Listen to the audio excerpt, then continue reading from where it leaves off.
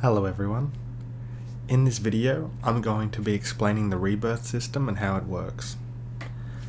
Firstly, what do you need to rebirth? There are two ways you can rebirth, so let's go to the bag really quickly. You have perfect rebirth stones, and you have rebirth stones. These are different, so please keep that in mind. The standard rebirth stones, you collect shards, and they look like this. Obviously the name hasn't been translated. You need to collect 300 to craft one rebirth stone. You attain these by going to the arena.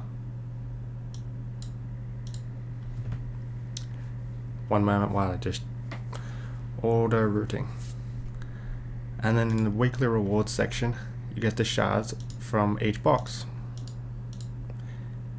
You do need 300 to craft one rebirth stone. So how many do we get? 40, 70, 90, 100. So if you get all three boxes, it will take you 3 weeks to earn one normal rebirth stone.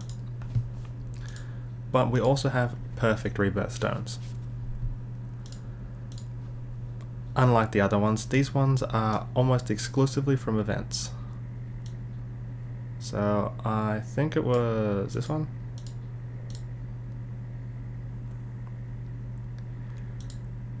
So this one has a standard rebirth stone in it, which isn't very good.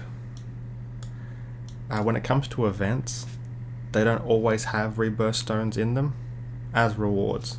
So when this event appears for you, you might not have this one, or you might have the perfect one. So when it comes to the perfect rebirth stones, it's mostly just luck whether or not the particular event you're doing has them as a reward. So let's go over where you use them and what you get from them. So firstly, click on the Pokemon, bottom left corner, then Pokemon bag, release all, and then you have a rebirth section at the top here. And here we are.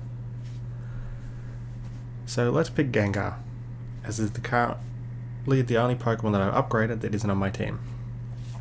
And here you can see the differences. You have normal rebirth and perfect rebirth. I've explained how you get both rebirth stones, and here you can see a disparity in the resources you get back. So for a standard rebirth stone, I get approximately 75%, I think, of the resources I spent back. And on the perfect one, I get 100%. Now this doesn't return certain things.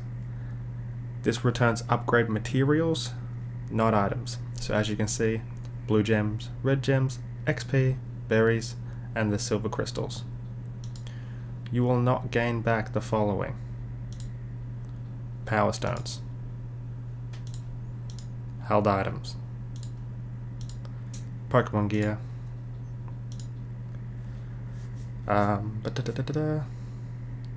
these things,